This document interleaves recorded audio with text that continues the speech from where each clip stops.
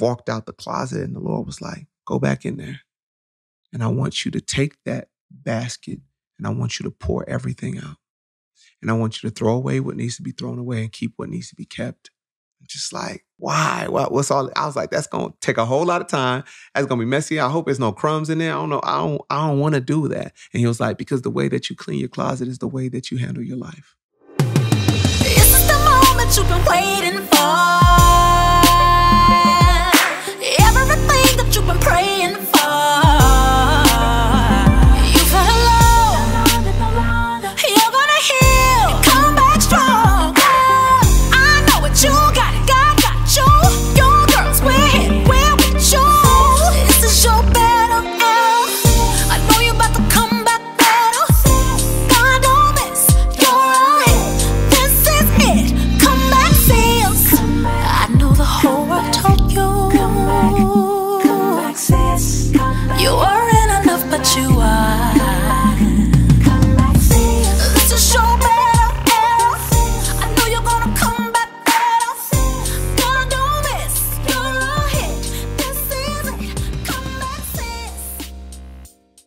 Oh my goodness. Oh my goodness. Yeah. I was saying a second ago, you look exactly like Instagram.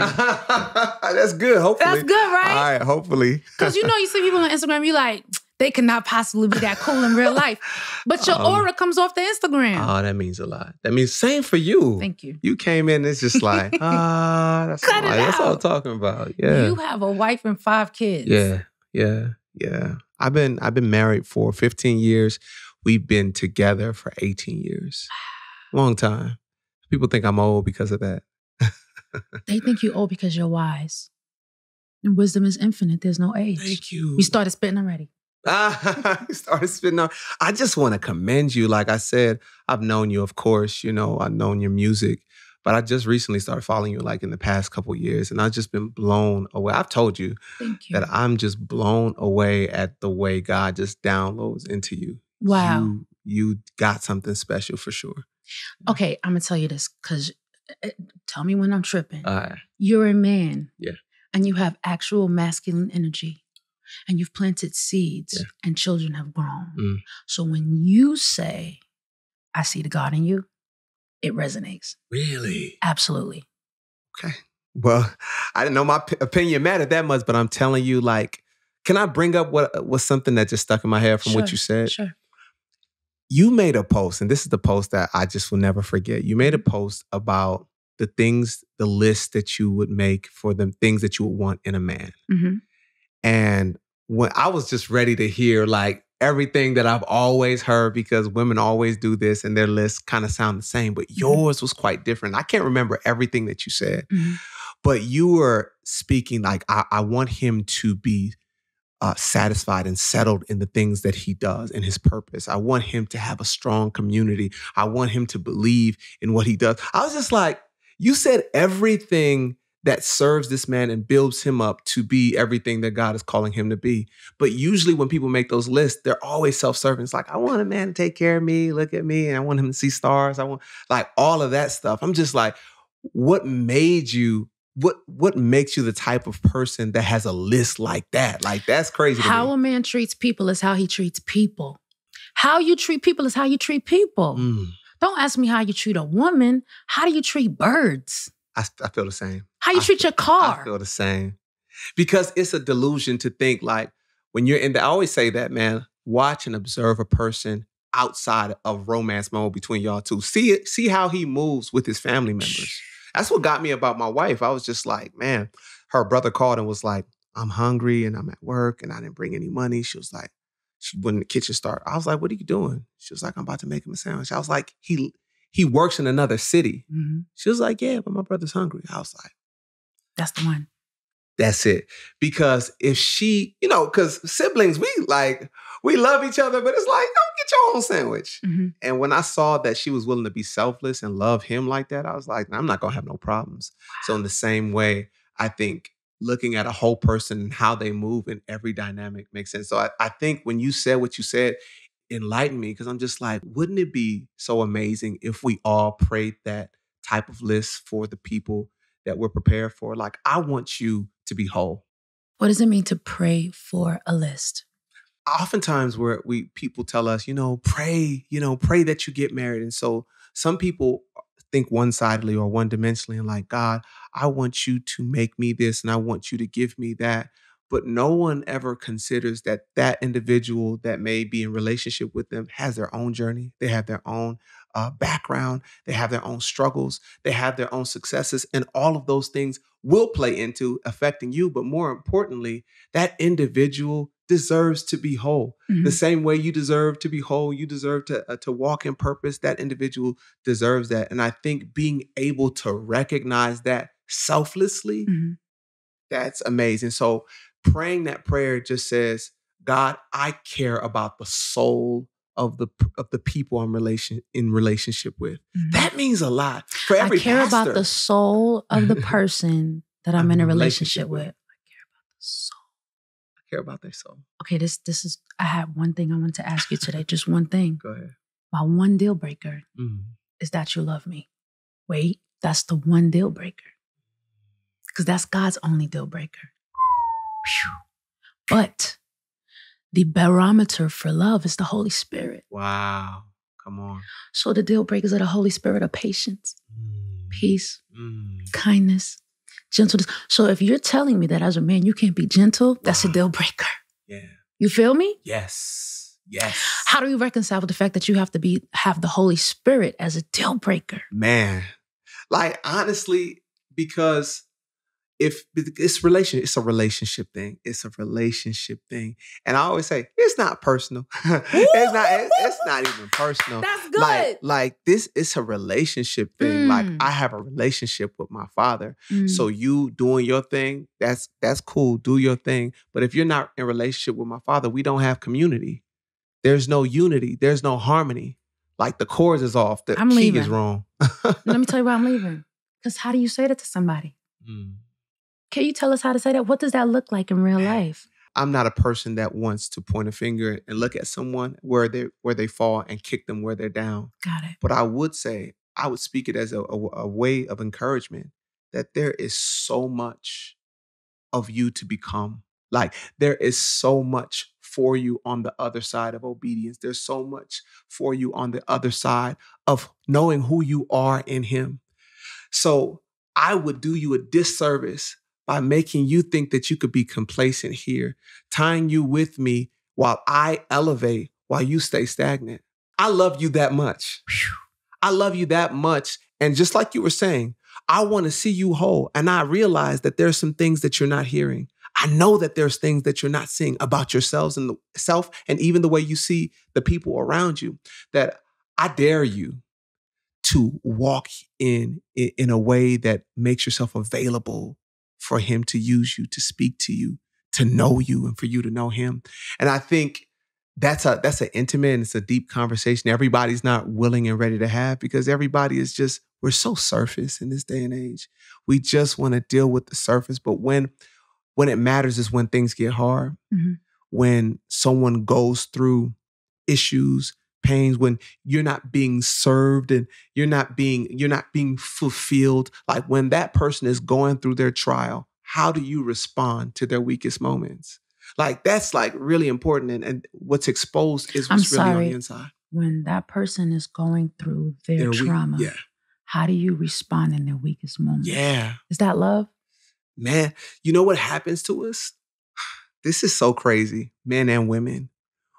Because we're not sensitive to the Spirit and we don't have any insight, we get offended when people are broken. Oh my God. Like what the Holy Spirit does is not only incubates, comforts, protects you, but it also gives you another level of insight that allows me to be sensitive, allows me to know how to move and navigate, because I know I'm whole. So I look from whole lenses. And when I look out, I see whole people.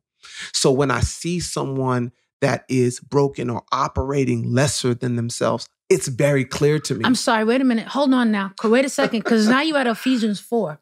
Don't do this to me. Because what you're talking about is your gift. Am I right? Teach me. Yeah, absolutely. Are you talking about a prophetic gifting? Oh, yeah, absolutely. Okay. Absolutely. Well, it's prophetic, but it's also because my nature is changing. My nature is changing day by day, and I no longer see from basic lenses. When I see people move and operate the way they move and operate, the scripture tells us in Ephesians 6, we are both in Ephesians, that we wrestle not against flesh and blood. Okay, right. And so when I see people moving carnally, when I see people moving in certain ways, I'm like, oh, that's what that is. I know that's the spirit. So you're talking about discernment. Oh, yeah. There we go. Okay. It's a By the way, different level of James discernment. Gall, Discernment, that book, if you're looking for discernment, you go find it over there by James Gall. Well, okay. So help me, because I'm just saved. I just got, I'm just figuring out this Holy Spirit walk. And people are telling me I got all of these gifts, but I don't know if my dog is choking when he coughs. I can't tell if the water's on and I just turned the faucet up. I don't know if the light's on, I just flipped the switch. Oh, yeah. My discernment is off. What does it mean to have discernment when I look at people? Yeah, yeah. And I don't think it's about always knowing everything about everyone at all times. The scripture shows us that, when the people of God had their exodus out of Egypt, he fed them with manna. Every day. There was a purpose for that, right? Because if he gave them all of the bread at one time, it would have crushed them. Under the pressure of the abundance of bread, it would have crushed them. And if they would have had it, just stored up bread, it would have went bad before they got a chance to eat it. So what did he do? He fed them daily. Yeah. So they would have to depend on him daily. There's something that God desires from us, which is the dynamic of communion daily. And so what it looks like to have discernment, it just looks like leaning on him. It looks like seeking him. And so we don't have discernment just independent. We're not witches. There are people that operate and they can operate, this is my power. No, I'm tapped into the source. What you're getting is what I'm getting. Got it. I'm tapped in, so I give you what I get. So it looks like a constant leaning in. Like, God, if you don't want to show me this, I'm still on a journey with you. Got it. God, if I'm uncertain here, I'm still leaning on you. But God, when you show me, I know that you've given me these eyes. You've given me this insight. You've allowed me to hear this. You've allowed me to see this. And you'll find yourself in situations where you might be the only one that's seeing something because you're tapped in. And the more you're tapped in, the more you're able to recognize his voice and see with his eyes, the more you feel like it feels like you're alone. It feels like you're the only one. You feel weird. You feel strange. But the comfort comes in knowing that this is community here. And so when you welcome someone into that space, they have to be tapped in. Otherwise, you can be in relationship with someone and still be out of community and still feel alone. Yeah. I got really brave on Instagram. Okay. What'd you do? And I said, I have a feeling that there's about to be tours of God's people, kingdom men and women, who are going to have something to say. And I said, there's not going to be no music. And you announced your tour. I didn't even see that post. You announced your tour, and I said, oh my God, was I supposed to just tell him? Oh my gosh. Yeah, you could have said that. I didn't know. Listen, it's so prophetic. We just went to South Africa.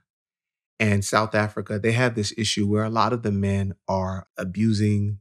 There's domestic violence is a big issue. Gender-based violence is a big issue out there. And we went out there just in warfare ready mode.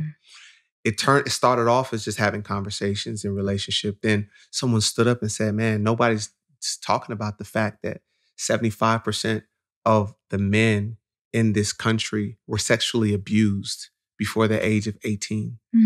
And we wonder why they're crying out with their fists. And now, while you could have, if without discernment, you'll go in trying to fight a demon the wrong way. Talk to us. Help us. Trying to fight a demon the wrong way. All right, we got to deal with it. We got to, aggressively put these men in a headlock, not knowing that these broken men are breaking people. And so who is going to tap into the Holy Spirit in a way that knows how to embrace that man, look him in the eye and tell him his value and his worth? Because he's walking in that lie, he uses his body in ways that he should not. He speaks with his mouth in ways that he should not. And so it turned into, I was like, we're about to break this generational curse. We're about to deal with this at the head and deal with this spirit and deal with these issues and pray that the Lord, man, we invited the presence of the Lord and it was no music, just conversations. And to this day, they're still talking. There's testimonies coming forth. So I'm just like, God, whatever you plan to do. And, we've been doing poetry. We've been doing music for all this time. And God's just like, this is the lane I want you to be in. And then I saw you start, you're like, look, we're about to come together. And here you did the circle. The Soft Life Circle, but that message wasn't to me. Uh-huh. And so I was like, because, okay, when you're an R&B singer, nobody expects you to have any connection. And so you don't really know how to display it properly. Yeah. And so how you said sometimes like you just want to go into it, be like, nah, the Lord is saying this. And it's like, but ma'am, you saying Aston Martin music. Like you're not allowed over here. Yeah. So when I went on Instagram, you're going to make me tear up. But when I went on Instagram and said what I said, your post announcing is, can we talk, right? Yeah. Your post, we need to talk. Yeah. It confirmed what I said, oh, that's what I saw. Wow. And then a couple of other people started talking about they were doing these speaking tours and people would DM me or comment underneath that post. Oh, that's confirmation. But when I saw yours, I was like, that's what the Lord is doing. And I kept saying, is it me, Lord? Man. Because sometimes when you hear, you like, is it for me? I just had this conversation about giftings yesterday. Sometimes like we get kind of timid when the Lord is speaking through us or compelling us to say something or do something because we honor the Lord so much. We don't want to get it wrong. Mm-hmm. Lord, I don't want to lie to your people. I don't want to tell them something and really just be something in the back of my mind. Mm-hmm. I want to make sure when I'm speaking, it's your voice because I don't play with your voice. Right. And so I was talking to one of my friends and he spoke to me and he said, man, when the Lord tells you to do something or to say something, say it and do it. Everything else is not your business.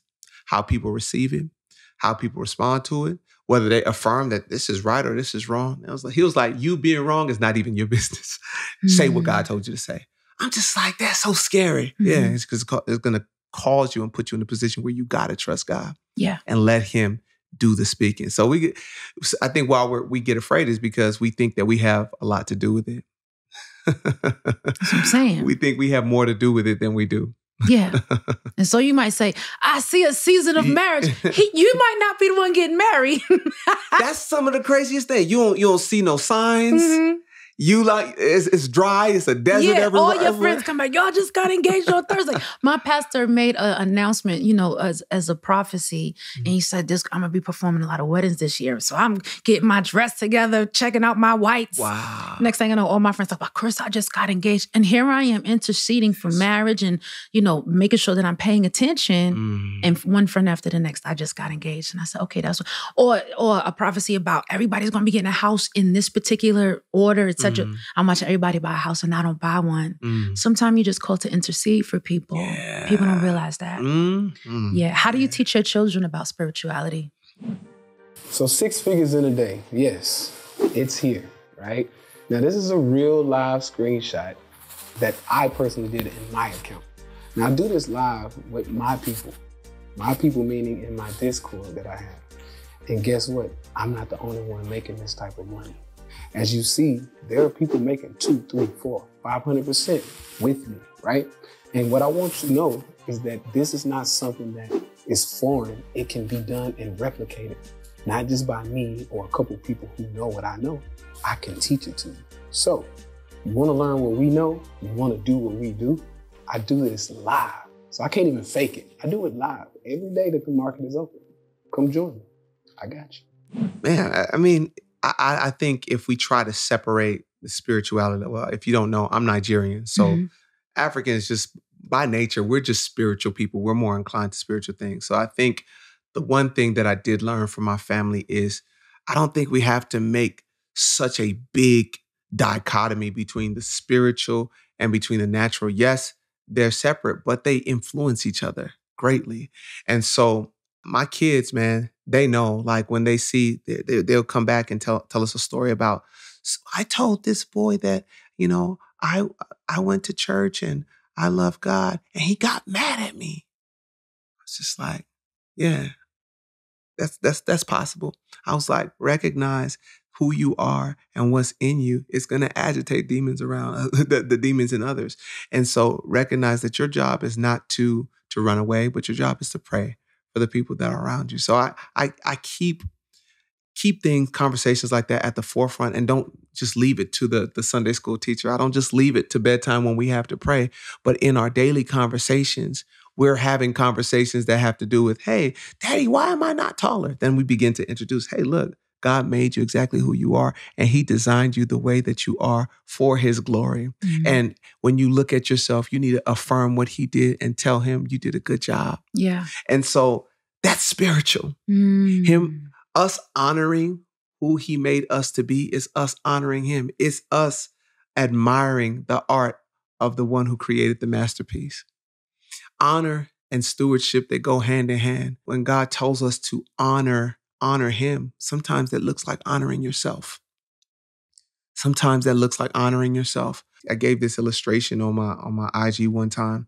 One time I was cleaning my closet, right? And while I was cleaning my closet, I was trying to, get it done fast. And, I was clearing out things, moving things, organized. I had my shoes right. I had my, everything hung up right. But there's this little basket I have in my closet where I put my receipts and everything that was in my pocket for the day. And I just keep that container in my closet.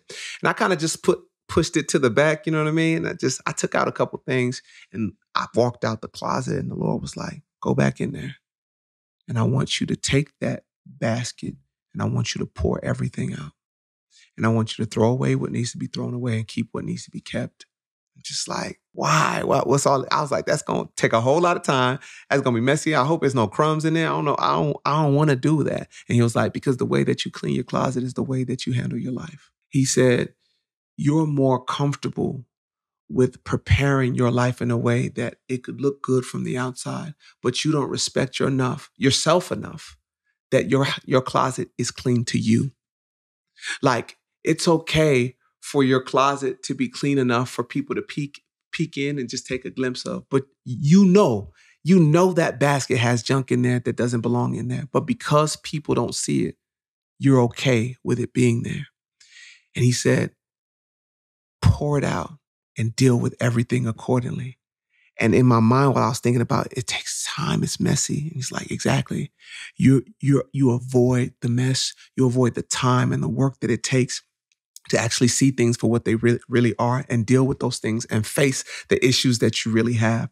But that's what's necessary for the next level of sanctification, because I'm growing you and I will not allow you to be comfortable while there's still mess that you have that only you can see.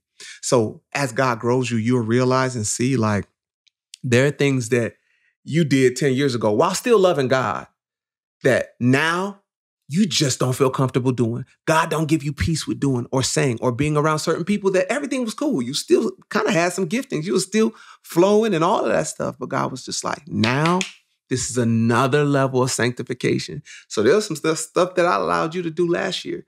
This year, it's a different level of discipline, different level of expectations, because it's another level of growth. It's another level of intimacy. So, yeah. What was inside of that box that reminded you of something that you thought you couldn't come back from? Oh, that's a good question. Man, you got too deep for me. I'm sorry. Well, the name of the podcast is Come Back Sis, right? And it's the name of the book I'm putting out. And sometimes I find that if you don't think you can figure something out, you just decide to put it in a box of receipts. Receipts is such a key word there because I already got paid for it. Dang, but it's in my box so I can show it to my accountant later. Come on. Right, so he can look at it for me. Oh, wow. But God is asking me to look at my receipts. Wow. Man, that's so good.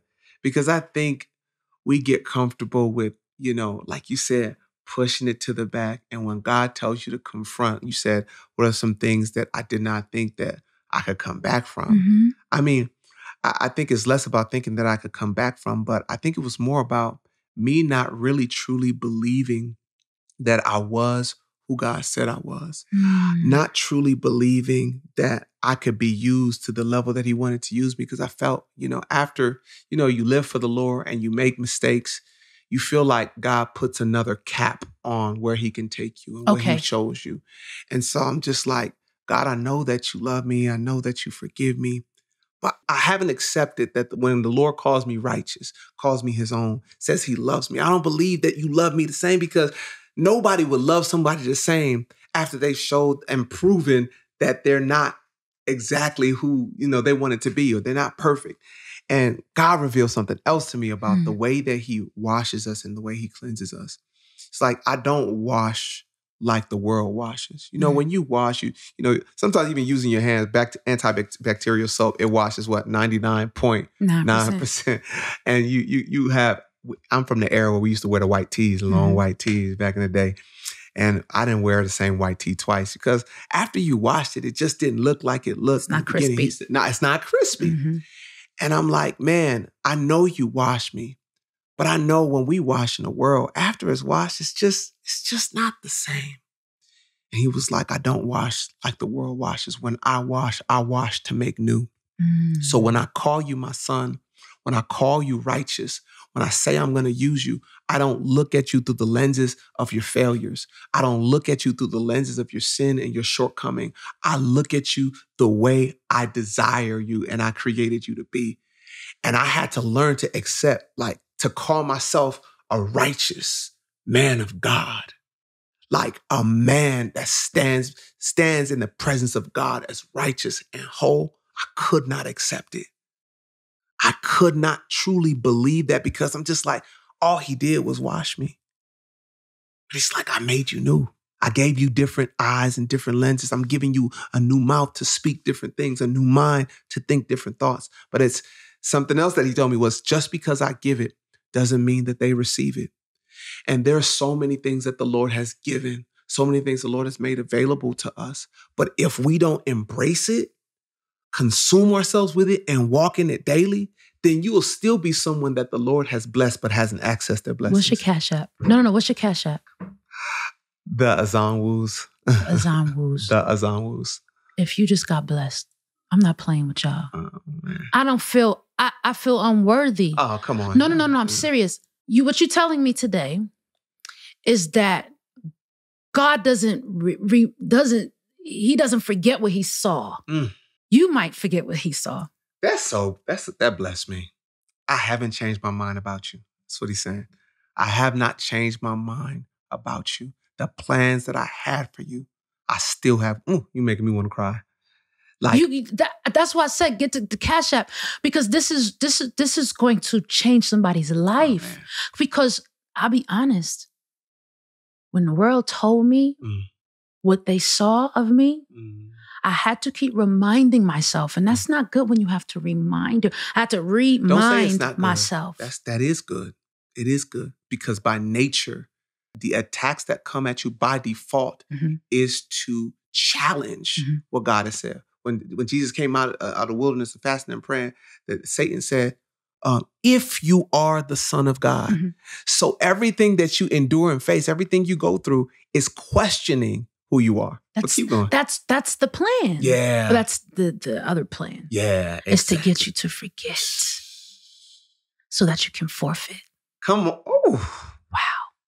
Is this in your book or you? That's off the top. Man. That's your fault. That's it. And I love what you said, because honestly, I do a lot of speaking to men. And so many men have been broken at young ages, and they grow up, age-wise, they grow up, but there are elements of them that is just the boy in them that is still crying out, that does not know who he is, that cannot access the fullness of who he is. And the beautiful part about it is, when God sees a man, he sees the man in his purest form. And so that's why he tells us, like children, to come unto him.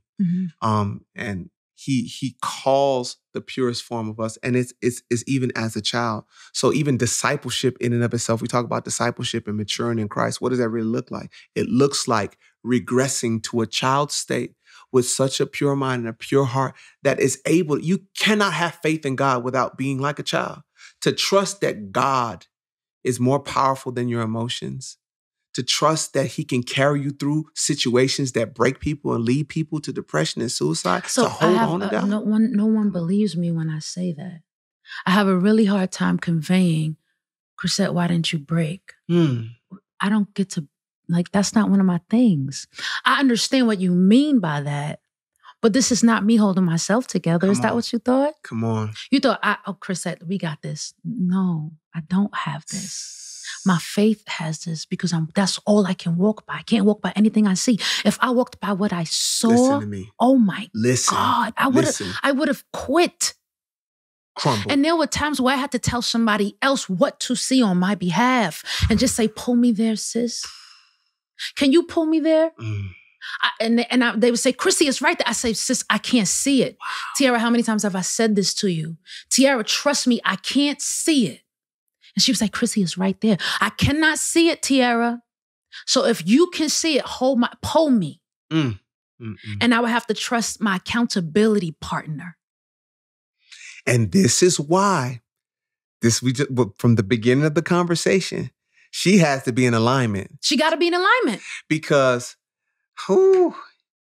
imagine someone in such a place. You're in the pit talking about pull me, and they're in the lower pit talking about what? I got you. And all you're doing is going further into a deeper abyss. But that's why community works so well, because when you're low, she can pick you up. And when she's low, y'all can pick each other up because you guys have perspective. You guys are downloading your perspective, not from beneath, but from above. So I love that. Yeah. Yeah, that's I call really it the law of agreement.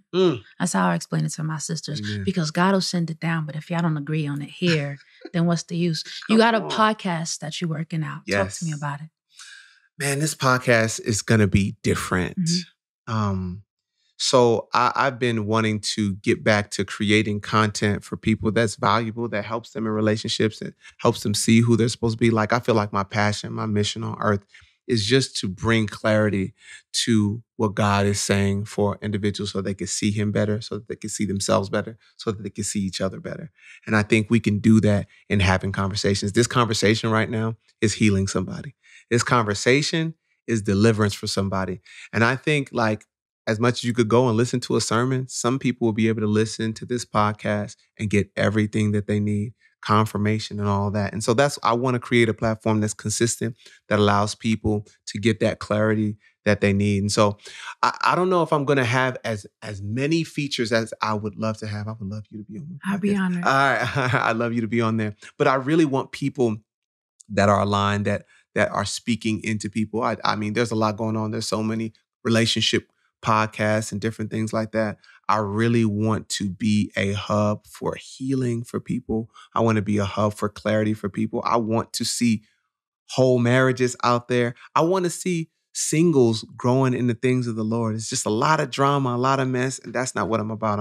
I'm out here trying to see whole people. Beautiful. I'm so excited. What's the podcast going to be called? It's called We Need to Talk as well. We Need to Talk as well. Yeah. Okay, super cool. Yeah. I'm so excited for you and so proud of you. You have a card deck for singles? Yes. So I have a game cards called the Whole Truth game card. So people always date. People date like this. You know, they meet somebody and it's like, oh, you're cute, you're beautiful. And that goes for like 2 weeks. And then when you stumble upon something, you stumble upon a conversation. And that would just be one topic. And then later on, you're engaged. And then you have things that pop up. I'm trying to avoid those pop-up situations and deal with some of those hard conversations on the front end. Why? Because it's important to build solid relationships that are based on friendship. If I can't rock with you as a friend, then we can't go far as a unit, as people that are supposed to be knitted together like that. So this gives people an opportunity to unveil their true selves in conversation. In this conversation right now, I was able to get so much depth from you. But how many times do we have conversations like this when we meet people? It's not often. And so this actually gives us an opportunity to ask people questions that matter, like, what's your relationship with your family? How do you handle this type of situation if this was to pop up? Are you good with kids? How do you feel? Okay. And you get to hear from a man's perspective what he really feels, how he thinks, without all the extra stuff. And if it turns out that this is not for you, you'll be able to see that even in the first conversation. So this is what I'm excited about it. I try to get those cards in everybody's hands. I brought one for you, but then I left it at home. But I want you to take a look at it. It's a game that you could play with your friends, and it's really, really fun. And tell me the name of it one more time. It's called The Whole Truth Game Cards. The Whole Truth Game Cards. The reason I like that so much is because of that childlike approachability that you mentioned earlier. It's like come to this relationship even as a child without your bitterness, without the wounds. Just come as a child. Yes. Let's play a game. Yes. And see what happens. Yes. I love that. Yes, exactly. You got it. You got it. I had so much fun talking to you today. That's the tip of the iceberg. We could just go. I thought you was gonna spit some bars, but it's okay. You want to spit for us? No, I said you. Can I give you a little challenge? And I want to see if you can do it. All right. So I teach spoken word class, right? And I teach something called parallels. And of course, if you're a poet, you already do it, but you don't know that you do it. And I teach this. So if you're not a poet, you could actually learn how to write creative lines by doing this. I'm nervous, just in case anybody's wondering. Don't be nervous. You got this. You got this. So parables, of course, is, parallel and para, they come from the same thing. Two things go in the same direction, but they're different. So with poetry, our job is to take deep things and compare them to simpler things so people can understand them. So you got ideas like love, you got ideas like sin, depression, regret. Those are deep concepts that you can't really color. You have to kind of explain those things. And so Jesus, when he did his parables, he was like, well, the kingdom of God is like a farmer or whatever the case may be, or a seed. And so this is how I teach people how to do parallels. So I want you to think about, I'm going to use a word. Let's say peace. It's going to be peace. And I want you to just first random, tangible words that come to your mind. So they have to be tangible, meaning they can't be words like hope. They can't be words like encouragement or anything like that. It has to be something like table or sky. The edges of white clouds up against a blue sky. See, you're not supposed to be that good. No, I just felt that you're not supposed to be that good. There was a cloud outside. Most people would just say something like water. Like, goodness gracious. Chill out, yo. Okay. It was a cloud. Guys, you don't see this cloud. It was right behind his head. Good. That's peace right there. But that's it. So yeah. So when you're describing peace, describe it like the cloud.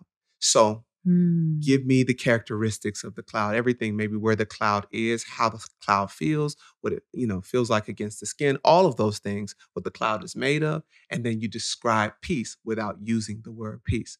So I'll let you begin. I want you to describe peace just with one line. You already started. I was going to follow up on what you said. So what you got? You had the Thank you white for edges. this. Yeah, no problem. It's the white edge. It's up against the blue sky, just above the street. It can be heavy, but when inside of it, it's so transparent. It causes you to feel uplifted, yet soaking in its presence at the same time.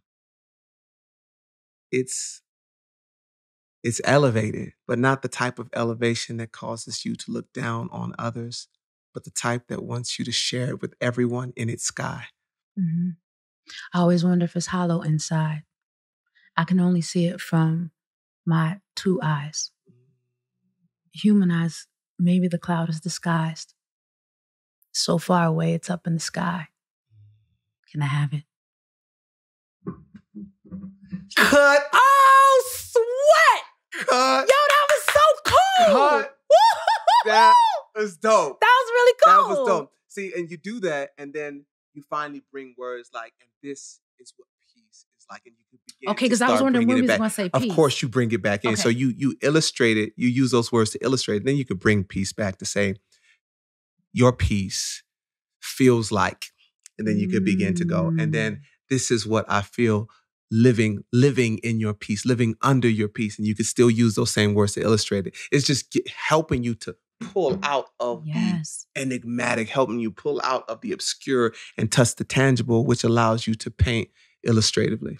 Yeah. What an incredible lesson. Yeah. I consider myself a lyricist, but I know that sometimes I go too far. No. See, but that's why you got to help people. Yeah. See, if you stayed there without saying peace, people be like, but it feels good, but what is she talking about? That's why you got to hint them. I realize that with people, you just got to give them little hints every now and then. Yeah. So as you're sharing what you're sharing, I feel like it's hollow inside. Like, what? So in music, when you're a singer-songwriter type, your verse is the part that's kind of abstract. Yes. Once you get to that chorus, we have to know exactly what it means so that it's a universal concept. Absolutely. So what's your definition of it? How's it make you feel? Tell me what you'd say that really makes it real. Kings and queens, philosophers are fine, they're hard to find. But tell me what it means to you, dear, never mind.